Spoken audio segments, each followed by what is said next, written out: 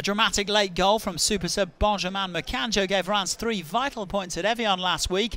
They came into this game with Rennes 4 points above the drop zone, knowing that a win would guarantee their survival. In 9th place on 50 points, Rennes have nothing left to play for except pride perhaps. They'll have been keen to avenge a 3-1 home defeat to Reims in the reverse fixture. Well, the first chance going Rennes' way. Abdoulaye Doucouré trying his luck from outside the area there. Nothing too dangerous for Reims goalkeeper Kossi AGASSA. Meanwhile, at the other end, a cross coming in, looking for Prince ONIANGUE. It was a clean connection, but that one sailing over the crossbar. And in fact, not a single shot on target in the opening 45 minutes. So goalless at the break.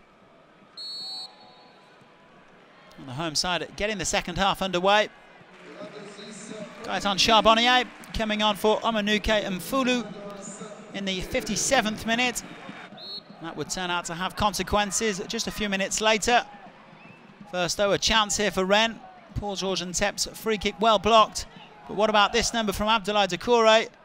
Skipping away from 4 defenders and getting the shot away. Needed a good pair of hands there from AGASSA to clear the danger. And just a minute or two later, Reims awarded a penalty. Referee Stéphane Lenoir adjudging this to be a handball from Edson MEXER. Shown a yellow card for his troubles after the attempt from David NGOG. Perhaps a little harsh, that decision. Either way, up stepped Charbonnier, making absolutely no mistake, the substitute. And that was a 1-0 to Reims on the hour mark.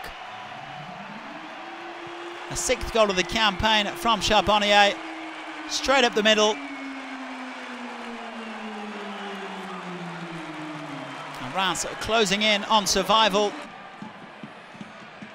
That goal giving them confidence. Another chance here for Charbonnier. He didn't get hold of that one quite as well. And what about this one from Prince ONIANGUE? This would have been a fantastic goal.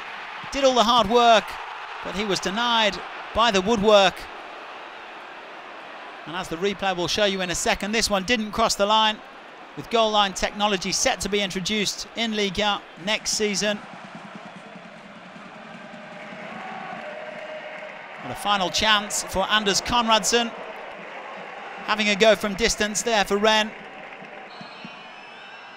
And that was how it finished at 1-0. Mission accomplished for Olivier Gaëtan. And Reims will be back in Ligue 1 next term.